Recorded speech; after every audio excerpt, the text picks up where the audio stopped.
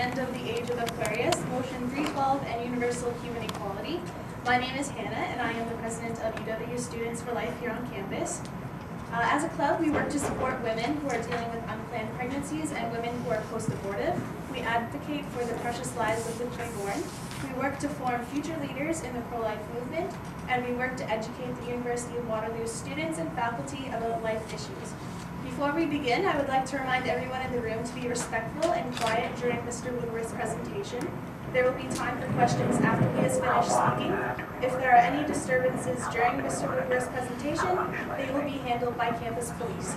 Disturbances include, but are not limited to, loud speaking and noises that disrupt others from hearing, large signs that are obstructing the view of others, and violence. If you are in this room tonight for the sole purpose of being disrespectful and distracting, please do the right thing and leave the room now. If you choose not to do so now, you will be later removed by police services. Thank you for your cooperation, and without further ado, I present Mr. Woodworth.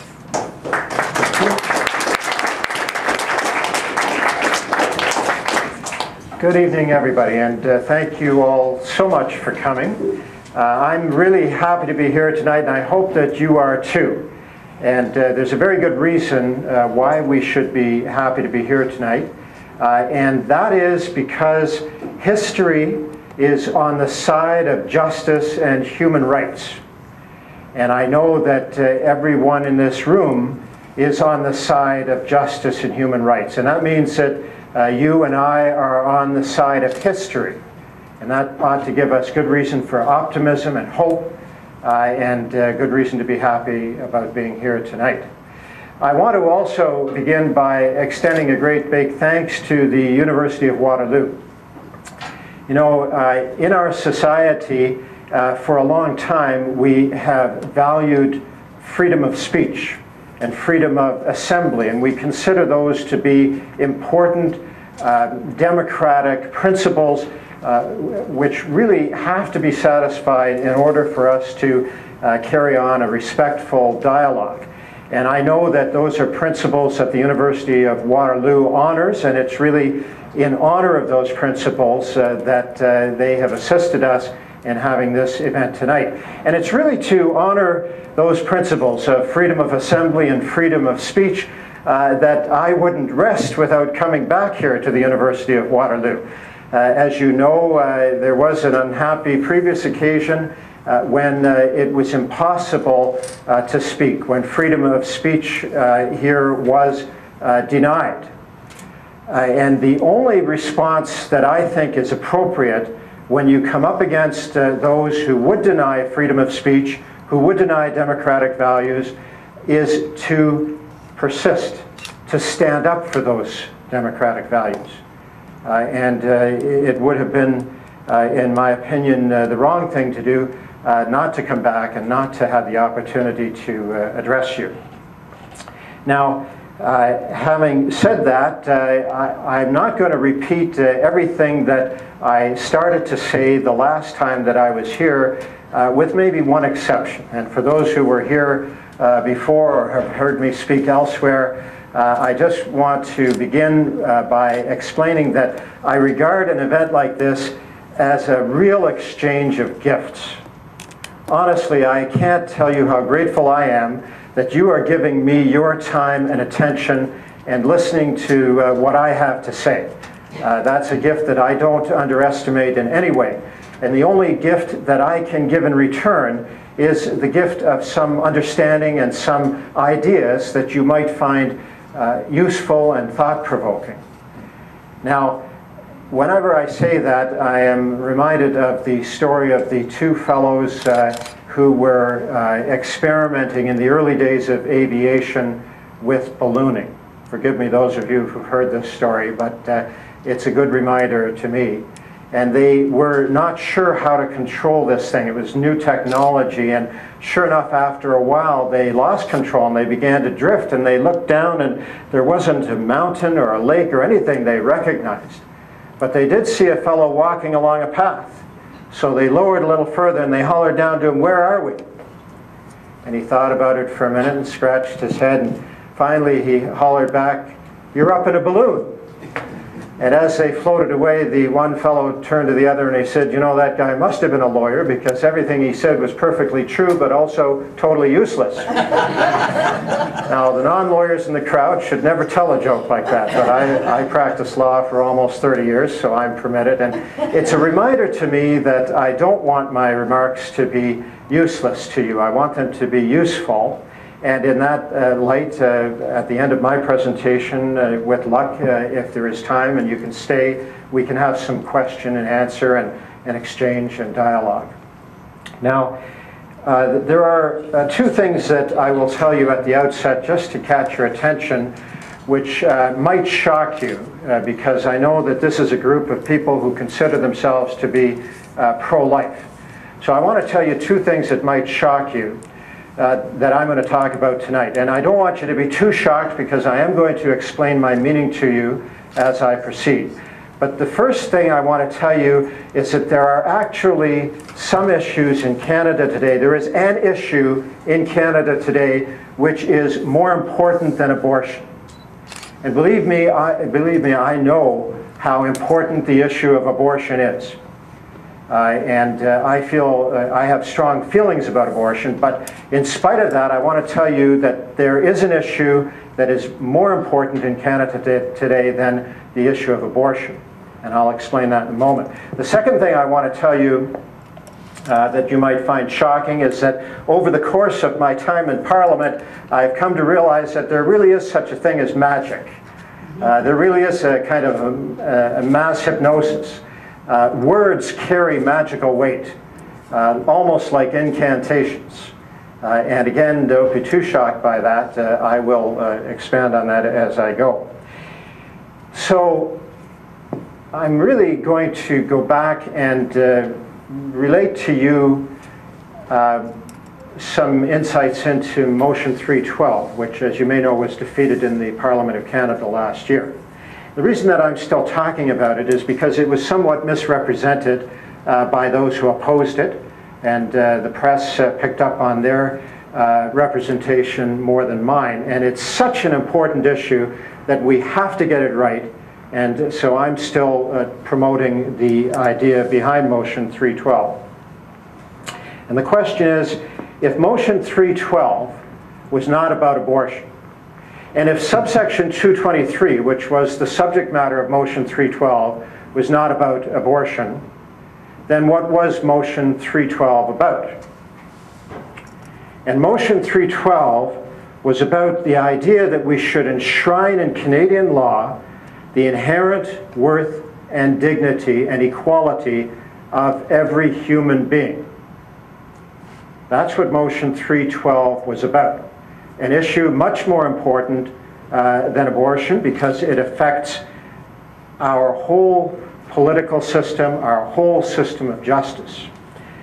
Now, subsection 223 was the example that I used to illustrate this problem in Canada.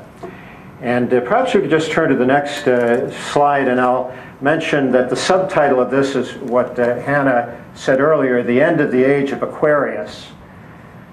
I may be one of the oldest people in this room, and contrary to what is said, I do remember the 60s, and I was there. We had an anthem, a theme song called The Age of Aquarius, which I will return to in a moment. And you'll understand why I am talking about the end of the Age of Aquarius in Canada. If I could have the next slide, and the one after it. This is subsection 223, which I hope by now everybody in Canada knows about. Before I started, 79% of Canadians were not aware of this. Before I started with Motion 312. I would like to think that my efforts in relation to Motion 312 have reduced that level of unawareness to at least 50%. But this is key to what I'm speaking about. A child becomes a human being within the meaning of this act when the child has completely proceeded in a living state from the body of the mother, whether or not it has breathed, has a severed navel cord, or independent circulation. Now, Don't be fooled by the words within the meaning of this act, because this is a written form of a common law principle which finds its way throughout many aspects of Canadian law. And think about what it means. What we're saying here is that a child is not a human being until the last part of the child's body leaves the mother's body. Does anyone really believe that? Believe that there is a magical moment of transformation when a child transforms from a non-human entity into a human being?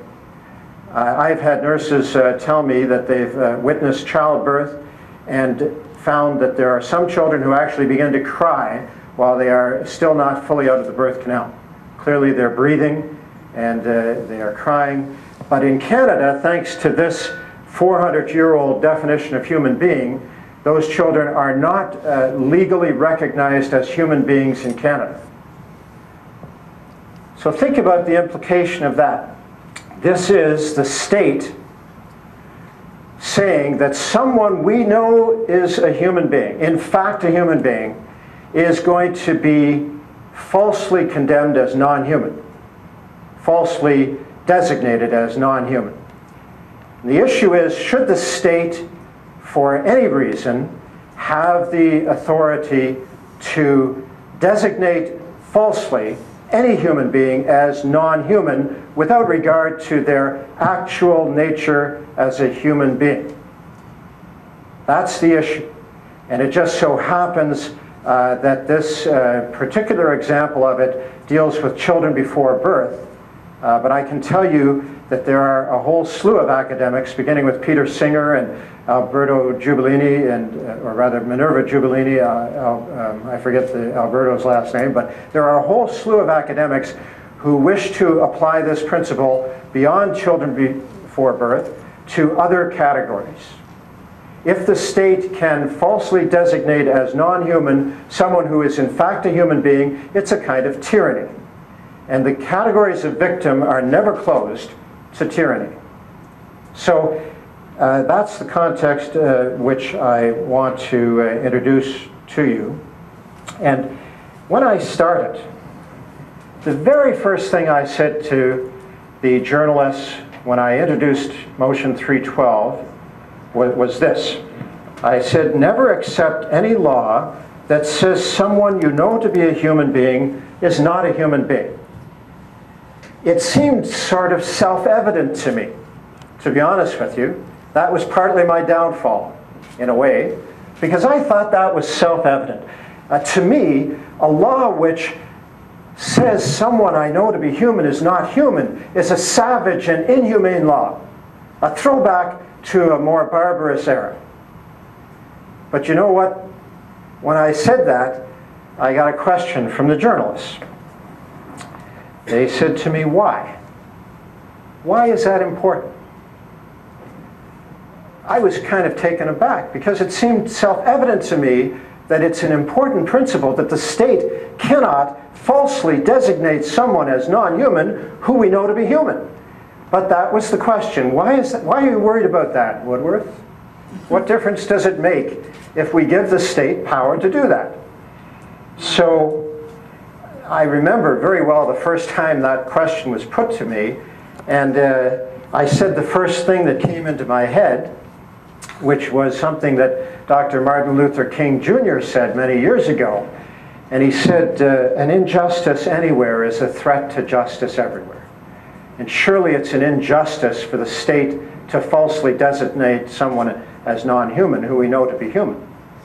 And an injustice anywhere is a threat to justice everywhere. And what the good doctor was trying to say is that the thread, the tapestry of our system of laws and justice is all woven together. And if you pull a thread out, the whole thing begins to disintegrate. Or in another way that I put it, a 400-year-old law which says that someone who is human is not human is like having a 400-year-old sofa with 400-year-old straw sitting in your front room smelling up the whole house of Canadian justice. Now, to my surprise, The journalists that I was speaking to were not nearly so inspired by Dr. Martin Luther King Jr. as I was. And they didn't seem to want to accept that as the answer about why I thought this law should be examined. And by the way, I was only proposing to examine it, to study it, nothing more. So perhaps I should have said this. Perhaps I should have said that recognition of the equal worth and dignity of every member of the human family is the foundation for freedom, peace, and justice in the world. Those are stirring words to me. Those are words from the United Nations Universal Declaration of Human Rights. And what they are saying is that every human being possesses equal worth and dignity. And that equal worth and dignity must, in a civilized democracy, be recognized in law. The state can neither take away nor grant the worth and dignity that each individual has as a human being. And sometimes we talk about the inalienable rights and inherent rights. What we are saying in the United Nations Declaration of Human Rights is that that's who you are. It is not something the government gives or takes away. Now, I didn't think about saying that early on, but eventually in the course of presenting Motion 312, I did come to that and try to share it with people, and as I share it with you today. So I had to ask myself, why the heck was I surprised? Why wasn't I prepared for the question of why it's important that there should never be a law which falsely condemns someone as non-human who we know to be human? Why did that take me by surprise that not everybody realized that? And I thought about it, and I realized it might be because of the times that I grew up in. And I started thinking about this, and I'm not shy. I'll tell you I was born in 1954. That's just 9 years after the end of the Second World War, where my father enlisted and went to fight to defeat an ideology, one of the chief characteristics of which was the willingness of government to deny the equal worth and dignity of some human beings. That was very fresh in everyone's mind when I was born. In fact, I'm old enough, I sometimes joke with younger audiences about the fact that a lot of the events that I lived through are now considered historical events. But think about this. I was born less than 100 years after the United States abolished slavery. And there was another example of laws which denied the equal worth and dignity of some human beings. In fact, the U.S. Supreme Court in around 1857 in the Dred Scott decision ruled that under American law, African Americans could not buy or sell property because they themselves were in fact property. 9 highly educated, civilized, religious men on the U.S. Supreme Court. And it was less than 100 years after that that I was born. I was born less than 40 years after women were first recognized in Canadian law as persons. That's a famous case. And the Supreme Court of Canada, 9 highly educated, civilized men, ruled that women would not be counted as persons. Now, whether you say someone's not a person or whether you say someone's not a human being, the end object of that is to deny that they have equal worth and dignity. And thank goodness the Privy Council in Great Britain overturned the Canadian Supreme Court and ruled that women did possess equal worth and dignity. And you know, if you go back and study that, you will find some of the most terrible and strangest arguments that were put forward to explain why women didn't possess equal worth and dignity to men. Right from the size of the brain through other things. There are always reasons that tyranny can find to justify its position. In fact, I once did a paper for myself, and it never published, on how it is that the United States could, in the middle of the 19th century, have a law which said that African Americans did not possess equal worth and dignity. There were lots of justifications, right from divine right of whites to economic arguments. Tyranny will always find justification for such laws. I was born less than 6 years after that United Nations Declaration of Human Rights that I mentioned to you. I grew up in the late 1950s and early 1960s when the US Civil Rights Movement was at its height. And people like Dr. Martin Luther King Jr. energized me and really inspired me with the notion that every human being must legally be recognized as possessing equal worth and dignity. I was 13 years old when Australia first began counting Aboriginals as part of the human population of Australia. Amazing to think that in 1967, in an advanced Western democracy, their old, outdated constitution did not count Aboriginals as part of the human population of Australia. And I was 13 years old. So I lived and breathed this when I was growing up. I should add, I was thinking about this, my mother passed away last year, and remembering back over times with her, she used to sit around the kitchen table with the newspaper and relate to me the news articles of the day. And very often her refrain was to sadly comment on, her phrase was, man's inhumanity to man. I don't know if there's anybody else my age who remembers that phrase as being somewhat common when we were growing up. Man's inhumanity to man. So the notion that we should never falsely condemn someone as non-human who we know in fact to be human just goes against everything that I was ever taught. And I remember saying that when I was asked this question repeatedly, why are you concerned about this? I said, look, I grew up in the 60s, and I down to my toes believe this is wrong, but that somehow didn't come through. So I'm giving you just a little bit more of the kind of atmosphere. And I mentioned the Age of Aquarius. Well, it was a very optimistic time for young people. We believed that we were on the threshold of an age where, in fact, everyone would be treated with equal worth and dignity. And the anthem of that was the Age of Aquarius, Aquarius being the astrological sign, and when things are properly aligned, it would be sympathy and understanding. Peace would rule the planets, love would guide the stars. That's the ethic that I grew up with. And if you had told me in 1967 that I would one day inhabit a Canada where the Parliament of Canada would shelter a law that denies that principle, that every human being possesses equal worth and dignity, I would have said, go away, you're crazy. It'll never happen. Well, sad to say, all of that which I felt to be self-evident, I had trouble explaining to some people when I presented Motion 312.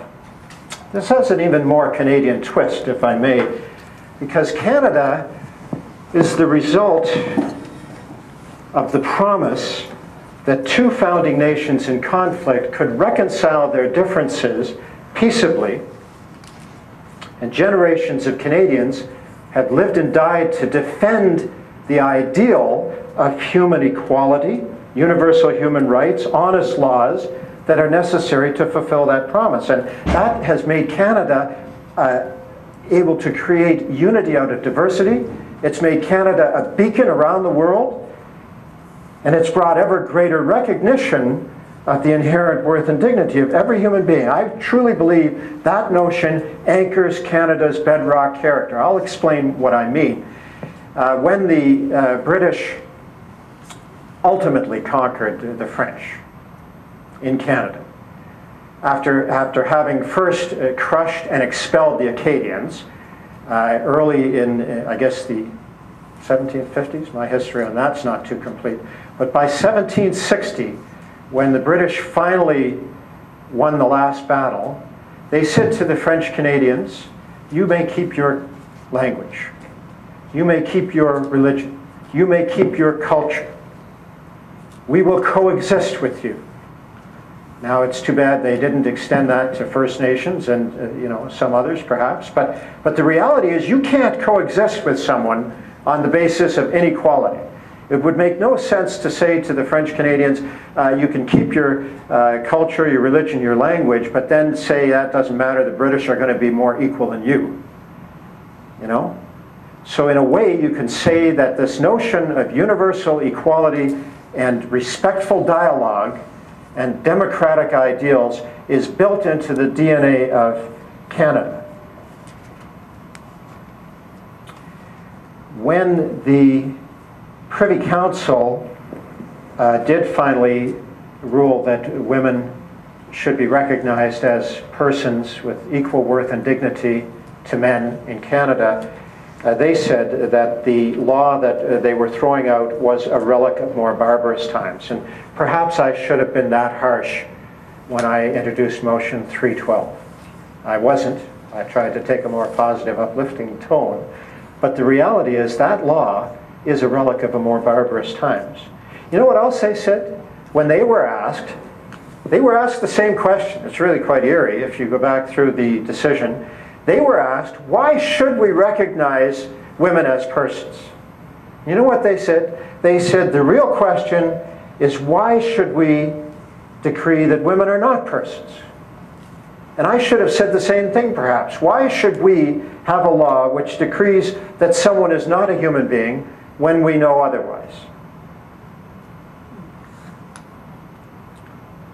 So I came up with an answer eventually about why it is that this principle, which seemed self-evident to me, was not self-evident to everyone.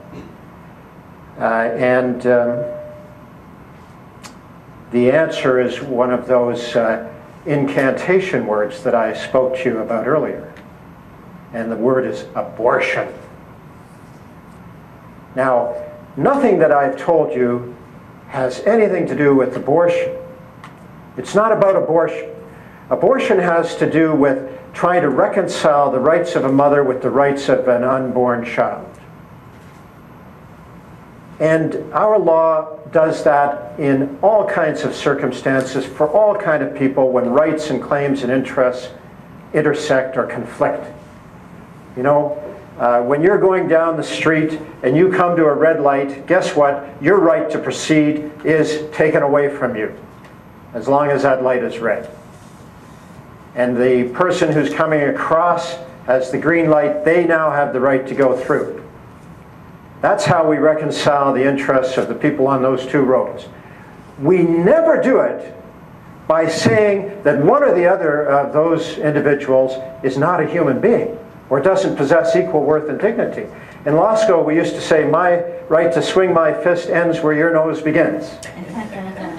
And that doesn't mean that I have any less worth and dignity than you, or that I'm not a human being. I've jumped ahead a little bit, but the real question I want to ask you is there anything more important than this principle? The recognition of the inherent dignity and of the equal and inalienable rights of all members of the human family is the foundation of freedom, justice, and peace in the world.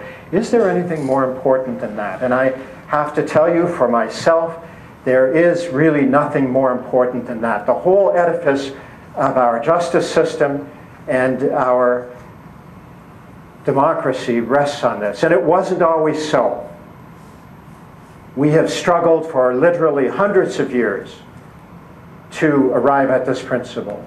I don't think there's anything more important than it. But the next question is abortion more important than this principle?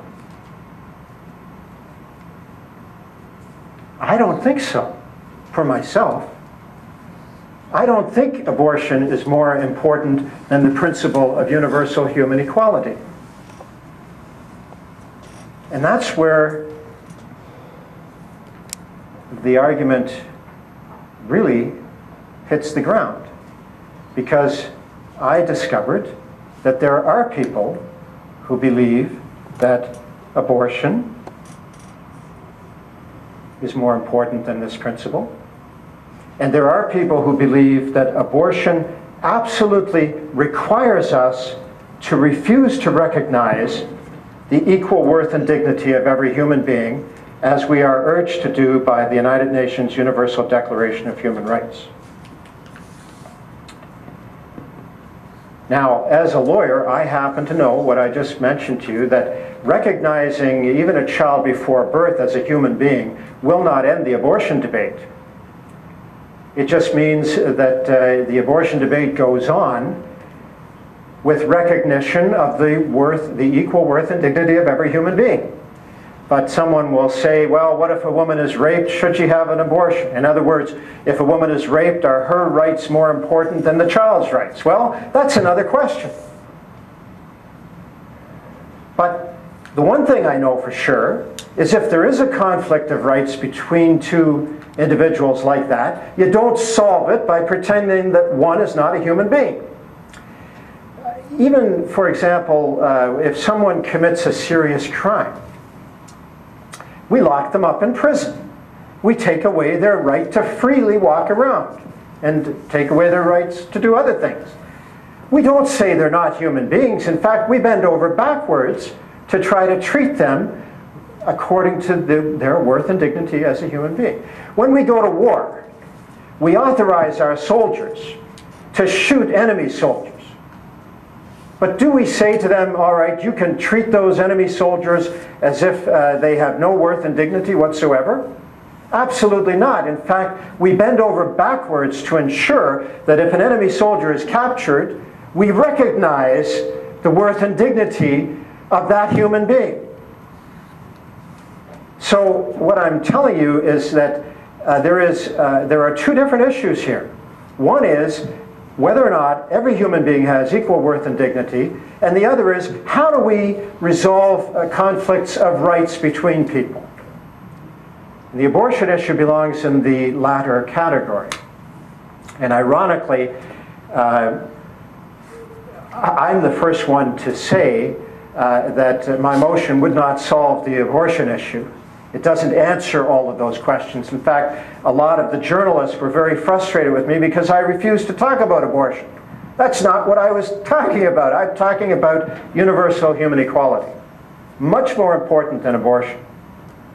It's a kind of magical thinking to believe that because you holler the word abortion at me, suddenly my powers of thought are going to go numb. Somehow I will be struck dumb. Somehow I will forget or be found cowering in a corner instead of standing up for democratic principles. Now, regrettably, sometimes that word abortion does have that magical effect. It does strike some people dumb. It does draw a veil over their eyes. I'm willing to bet that a large number of the members of Parliament who voted against motion 312 didn't even really know what it was about. For all the talking that I did, for all the letters I sent, a lot of them didn't even know. They thought it was about abortion. And you know what? If abortion is the most important thing to you, and if you think that universal human equality threatens abortion, then I suppose when somebody talks about universal human equality, you might think they're talking about abortion. But you know what? Not everybody thinks abortion is the most important principle. Some of us think that democratic principles are more important.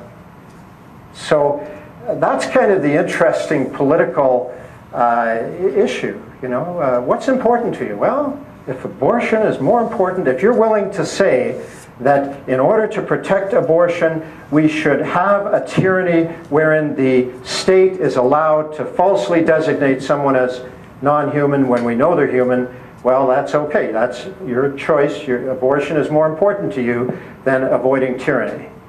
You know, I was first alerted to this when some of the opposition members suggested in the course of debate on motion 312 that the Prime Minister should have a right to veto private members' business like this. You know? Now, anywhere else you go, any other discussion you have about the power of members of Parliament, It's all about how it's shrinking and how we have to expand and protect the power of a member of parliament. But if abortion is more important to you than any other issue, then you're willing to sacrifice the freedom of a member of parliament in one of the last few freedoms that a member of parliament has, which is to propose a private member's bill free of any interference from party leaders. If abortion is most important to you more than anything else, then of course you're going to try and shut down free speech of anyone who disagrees with you. Because abortion is more important to you than free speech. Now, for someone like me, democratic principles are more important. And I'm happy to let people talk as they wish and disagree with me as they wish. But I won't let them silence me, because as a Democrat I believe that would be wrong. So that's kind of what it came down to. Now, it might interest you to know that this position, which holds that abortion is more important than democratic principles, is relatively recent. And there are some important people who were vigorous defenders of abortion who didn't accept that it was more important than universal human equality. And I frequently made reference to the first of those, Justice Bertha Wilson, the judge on the Supreme Court of Canada, happened to be a woman, who wrote, in fact, the decision which was most expansive of abortion rights. You know, a Supreme Court decision, every judge or many judges write their own decision. So there were 3 or 4 decisions in the Morgenthaler decision in 1988, and she wrote the one which was most supportive of abortion. And here's what she said: the precise point in the development of the fetus at which the state's interest in its protection becomes compelling, I leave to the informed judgment of the legislature, which is in a position to inform itself from all the relevant or to receive guidance on the subject from the relevant disciplines. So she wasn't saying that we should deny the worth and dignity of those children before birth that we recognize to be human. She was saying this is Parliament's job. Now, she went on to say something quite fascinating in the next sentence. It seems to me, however, that it might fall somewhere in the second trimester. This strongly suggests that she would have said, as I do, that the point of birth is entirely the wrong position at which to determine whether someone is worthy of or possesses equal worth and dignity. Now, that in legal terms is obiter. But if you examine her decision and this paragraph, you will see this is the very same thing that I proposed in motion 312, that Parliament should inform itself from the relevant disciplines. I didn't even suggest what I thought the answer should be. In fact, I required that the committee that gathered the evidence should not suggest the answer, but should report all the options, because my desire was to engage in a democratic, respectful dialogue. But here's something that might surprise you even more. It certainly surprised me, and I regret I didn't discover it until after this gentleman had passed. But even abortion crusader Dr. Henry Morgenthaler himself recognized or expressed the view that the worth and dignity of every human being should be recognized in Canadian law. Now, he and I might disagree about when it's possible to conclude that someone is a human being. He concluded, or he thought, that it was not possible to conclude that a child was a human being until after the 5th month of gestation. I might disagree with him about that. But he testified to Parliament in 1967, and this is a direct quote: "It seems advisable that a cutoff date for legal abortion should be established, after which a viable fetus should be considered as a person having a legal personality and protected by law." In other words, he was willing to accept that at least some children before birth should be given legal recognition as possessing the equal worth and dignity that every human being possesses. Now, well, I won't tell you the story without going on too long, but I wish I had learned this before Dr. Morgenthaler passed away. But I didn't, and so I couldn't ask him directly. The reason why abortion champions like Dr. Henry Morgenthaler and someone who could write an expansive decision on abortion like Justice Bertha Wilson affirmed the necessity of granting legal status to children before birth is rooted in the progressive view that the state is not entitled in a civilized democracy to designate any member of the human family as non-human and therefore not possessed of equal worth and dignity. And the irony, my friends, is that the extremist view adopted by the Parliament of Canada in sheltering subsection 223 from even a mere study, that abortion, the extremist view that abortion is more important than legal recognition of the worth and dignity of every human being, was not shared by these people, nor I think by most Canadians. Now I want to conclude shortly, but perhaps I'll take a side trip to mention that this issue has implications greater than the question of abortion, greater than subsection 223, which deals simply with children before birth. There is a bioethicist from the States by the name of Dr. Peter Singer, and I mentioned earlier his name, I think, and Augusta Minerva and Alberto Jubilina, those are the other two, and there are a raft of them. There's at least one at this university I know of, who propose that this principle, that it is acceptable for the state to designate as non-human people we know to be human, should be extended to newborn infants. Now, you have to actually see this yourself to believe it. I thought I was well informed, and I didn't find out about it until sometime after I introduced motion 312, but Google the name Peter Singer, Google the title After Birth Abortion, and you will see that they are quite seriously proposing that newborn infants ought not to be recognized in law as possessing equal worth and dignity as human beings. Their reasoning is along the lines that in order to be human, one must be sentient, and their definition of sentient is to be self-aware. And you will know that a baby is not self-aware. And in fact, I think Dr. Singer would say that a child actually doesn't become self-aware until about the age of 3. There was just an article in the newspaper a few days ago, I think, about Belgium's euthanasia laws, and correct me if I'm wrong, I didn't have time to clip it and double check whether I read it rightly, but I thought I heard or read that someone was proposing that if the birth of a newborn infant is harmful to parents, then parents should have the right to take the life of the child.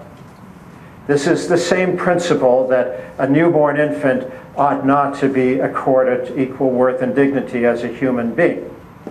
Could you flip through a few slides here? One more. Yeah, this actually, there's their names. This is their title page in the Journal of Medical Ethics Online, coincidentally published about 2 or 3 weeks after I introduced motion 312. Next slide. This was their conclusion. I'm showing you this because, to be quite honest with you, if I were you, I wouldn't believe it. Even if I was the one telling me, I had to see it to believe it. If there were reasons for having an abortion, and if the moral status of the newborn is the same as that of the infant, which, by the way, is the position they were arguing, and if we've concluded that neither has any moral value, or to substitute the words of the United Nations, any equal worth and dignity, then the same reasons which justify abortion should also justify the killing of the potential person. Note the careful phrasing when it is at the, quote, stage of a newborn. The reason that I'm telling you this is so that you will understand that it is tyranny for the state to designate any human being as non-human without regard to their nature as a human being, their actual nature. And the categories of victim are never closed to tyranny. Firmly in the sights, newborn infants. Next, who knows? You read this, you'll see quite chillingly, they say, even if the child is not disabled, they should be able to be, their life should be forfeit. And it implies that if a child is disabled, well, certainly then the child has no equal worth and dignity. And we have had cases where that has been questioned. You know, is it okay to take a child's life if the child is disabled? What if we say that to be sentient is to be a human being, or vice versa, and we look at someone in a coma, clearly they're not sentient. Do they lose their worth and dignity? Or someone with Alzheimer's? The categories of victim are never closed to tyranny.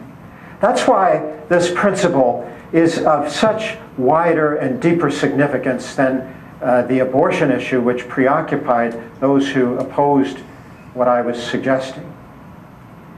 Now, if we could, well, just a moment. In order to make this completely clear, I thought to myself, you know, I got to keep digging deeper. If people don't see the problem with subsection 223 and how it violates this fundamental democratic principle, maybe I've got to step it back from that another notch and get people to focus on what the problem is with subsection 223, but in its own context. So if you can go up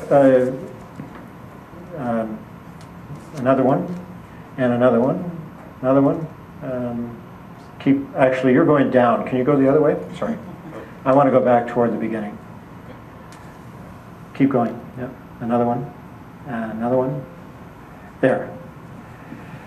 I will be proposing this resolution that the Parliament of Canada affirms that every Canadian law must be interpreted in a manner which recognizes in law the equal worth and dignity of everyone who is in fact a human being.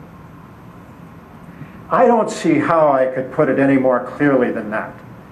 If anyone was confused because I looked at subsection 223 and said we have to study that because it offends this principle, let's take it away from subsection 223. Let's just see if we can't agree, everyone, that this is the first principle of Canadian law. Well, now, I'm already pretty sure that the Abortion Rights Coalition of Canada won't support this, because I wrote to them some months ago with this idea in slightly different wording, and we had a good little exchange, I must say. It was respectful and so on, but ultimately they told me they would not support such a resolution for their own reasons.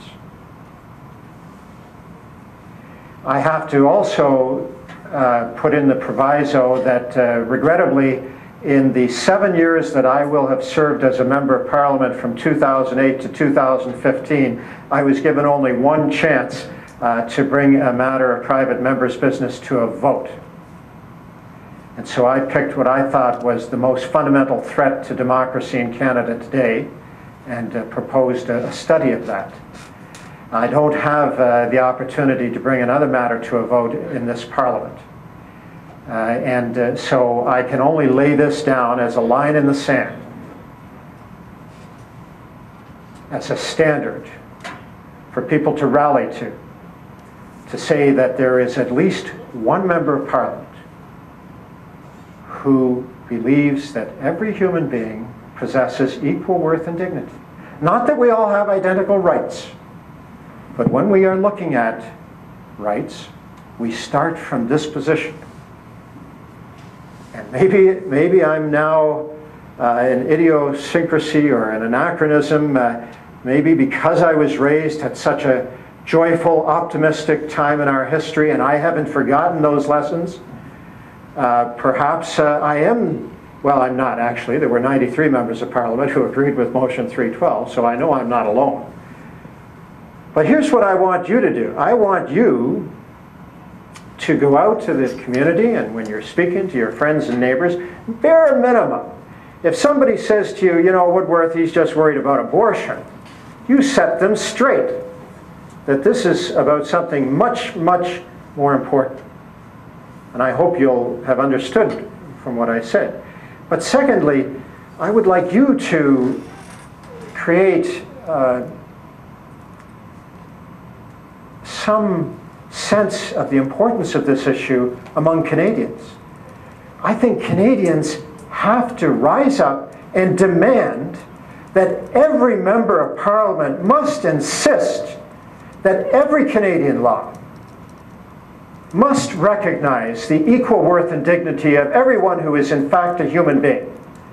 We really do get the government we deserve. And if it's not important to Canadians, if I'm that much out of date, that Canadians are no longer worried about the tyranny of a state that can falsely designate people as non-human, if I am that far out of line that we have abandoned that fundamental principle of the United Nations Declaration of Human Rights, well then, I am sorry to say we have a dark future ahead of us in Canada.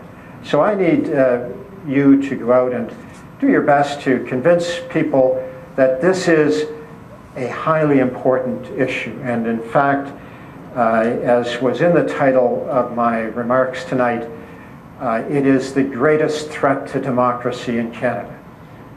And as I said at the outset, it is a more important issue even than the question of abortion. Let me take a side trip to say, for those of you who believe abortion is an important principle, let me tell you that you will, if you run into someone who thinks that it's okay to disregard this principle, that it's okay for the state to pretend that someone isn't human when we know they are, you'll never convince them of anything about abortion. So I suggest we start with first things first. History is on the side of justice and human rights. I firmly believe that. And I firmly believe that history is on the side of this principle. And I therefore believe that we can be optimistic that if we do our jobs, history is on our side. So thank you very much for that opportunity to present these ideas.